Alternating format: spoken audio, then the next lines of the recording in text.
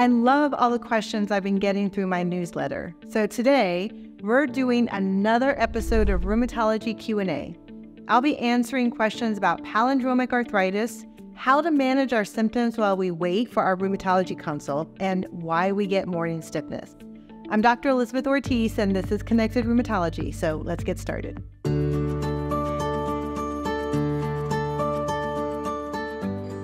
Okay, so this topic comes from Lynn, who simply said that she's interested in learning more about palindromic arthritis. Palindromic arthritis is a flavor of inflammatory arthritis that is recurrent but short-lived. It tends to cause intense joint inflammation and pain out of the blue, but only lasts at most 3 to 4 days.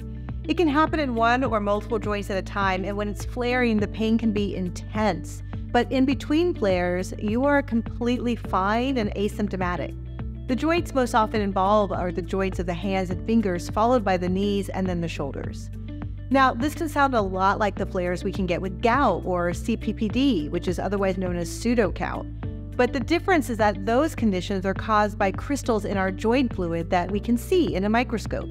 Whereas those from palindromic arthritis, we don't see any crystals. Palindromic arthritis is a well-recognized phenomenon within rheumatology, but most other doctors don't know too much about it. Palindromic arthritis can often be the first sign of impending rheumatoid arthritis and has been getting a lot more attention lately as we are all focusing on how to better diagnose rheumatoid arthritis earlier. Depending on what study you're looking at, anywhere between 25 to 70% of those with palindromic arthritis will go on to develop RA. Now, that's a big range, which really just should show you how much we have still to learn. Most of those with palindromic arthritis will have a positive rheumatoid factor and an anti-CCP antibody, and although common sense would tell us that the presence of those antibodies increases our risk for developing RA, the studies so far are mixed. We also don't have a good understanding of when the progression to RA is going to happen. Some studies show it can take up to 10 years to develop RA, although most seem to progress within the first few years. So what's a practical way we can approach palindromic arthritis? Well, first we want to rule out gout or CPPD. Gout and CPPD are much more common than palindromic arthritis, and so your doctor will likely want to do x-rays, run a uric acid blood test, or try to get some fluid out of an inflamed joint. These tests don't definitively rule out or rule in these other conditions, but they are necessary data points that we need to collect. Gout and CPPD flares can cause a lot of fluid to collect in the joint, whereas palindromic arthritis can certainly have joint fluid, but a lot of the swelling is actually in the structures around the joint. So we're talking the tendons and the ligaments, so there really isn't that much fluid to take out. Once a diagnosis of palindromic arthritis is made, flares can be handled with NSAIDs like ibuprofen, colchicine, which is another type of anti-inflammatory medication, or even prednisone if it's severe. Now, you may be asking, is there anything I can do to make sure I don't progress to RA? Well, nothing that's proven. Despite the studies not yet proving this out, I do think it makes sense to consider yourself at high risk if you have a positive rheumatoid factor or anti-CCP antibody, if you have a family member with RA, or if your main symptoms are in your hands. So let's say that's you. There is some evidence that starting hydroxychloroquine can not only decrease the frequency of your flares, but it may delay the onset of rheumatoid arthritis. There are old studies looking at treating palindromic arthritis with some old RA medications like penicillamine or gold shots. Yes, we used to treat rheumatoid arthritis with gold, but those aren't really applicable now because we don't really use those therapies. And there is no data regarding biologic use in this condition. The next question comes from Carol.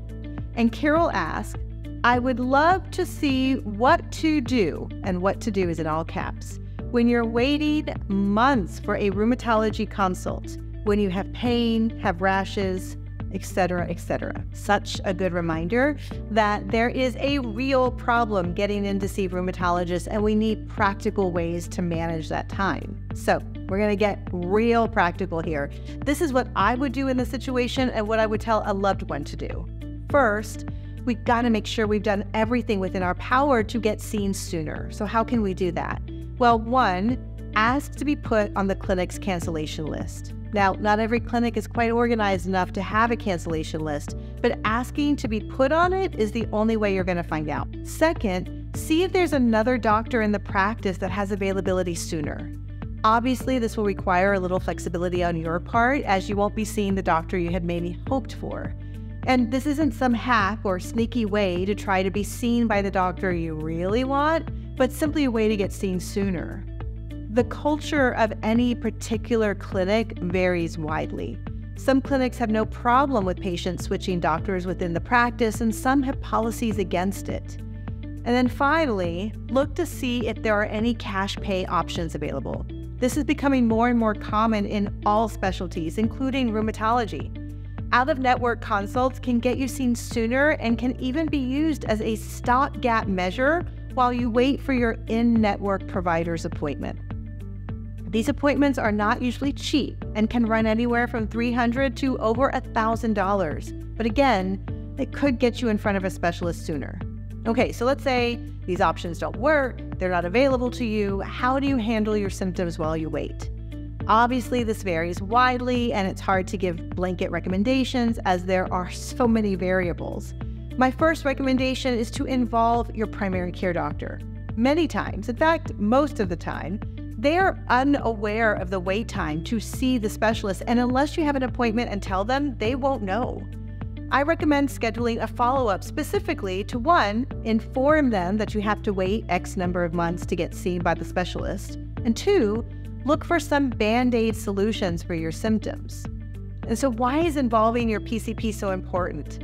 There are a number of ways they can help during this time. So they can monitor your kidneys, your gut, and your heart while you take anti-inflammatory medications.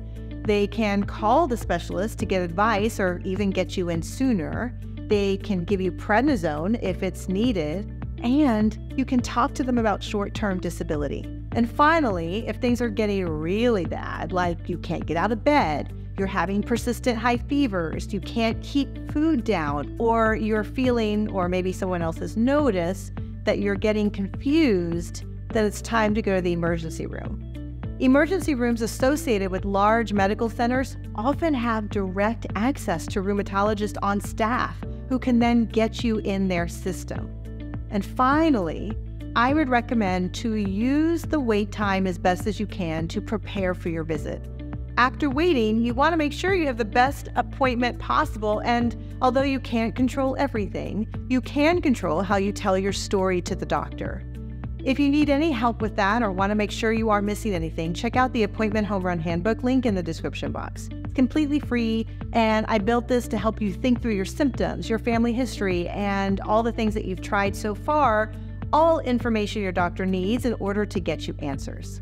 This question comes from Rebecca, who asks, why do I feel somewhat normal by mid-afternoon? There are many ways I could take this question, but I'm going to reframe it and ask not why someone may feel great in the afternoon, but more why someone would feel like poo or super stiff, poo is the medical term, in the mornings.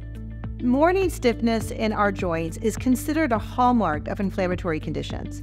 But even those without an autoimmune condition may experience morning stiffness if they have a joint with degeneration or osteoarthritis. But even those without an autoimmune condition may experience morning stiffness if they have a joint with degeneration or osteoarthritis. The reason someone with rheumatoid arthritis or lupus or really any other autoimmune condition may have morning stiffness are most likely different from the reason someone with OA will be stiff. And those differences are likely the reason autoimmune morning stiffness lasts about an hour, while those with osteoarthritis will usually feel stiff for about 30 minutes. In autoimmune conditions, the stiffness is a result of multiple mechanisms related to our nervous, our immune, and our musculoskeletal systems, the details of which we're still learning. In osteoarthritis, the stiffness is related to the joint environment itself. In osteoarthritis, the cartilage lining the bones of the joint is worn down. That worn down cartilage is missing its top lubricating layer, which means that after a night of laying down and being largely immobile, the unlined cartilage within the joint can gel together. This can happen after any period of inactivity, so sitting in a movie theater for 2 hours can cause the same gelling effect, causing a feeling of stiffness as you start to move. So what can we do about it? Well, an easy thing to do is to add a series of stretches as you get up in the morning. Whether it's still in bed or right as you get up, moving the joints warms them up and relubricates them, easing the stiffness. You may also find that a hot shower or putting your hands in warm water is another way to warm up the joints. I also like the idea that I'm completely stealing from a patient of mine of putting on an extra blanket or two in the morning to warm up the body. Now, for most of us, we get the best sleep when our sleep environment is cold. But this can really leave us feeling super stiff and like wood in the morning. So covering up with some blankets as you do some reading in bed can be a way to ease into things. And don't forget to think about the night before, as overworking the hands or other joints prior to then laying down can set yourself up for a hard morning. Switching to an electric toothbrush that has a wide handle, or moving when and how often you wash your hair can help with your hand arthritis. I want to thank my newsletter readers for submitting their questions. If you don't know what I'm talking about and are interested in having a rheumatologist pen pal, I'll leave a link to join my newsletter in the description box. In the emails, I give insights and tips, and I tell stories from the clinic, all aimed to help you navigate your autoimmune journey. Thanks for watching, and I'll see you next time.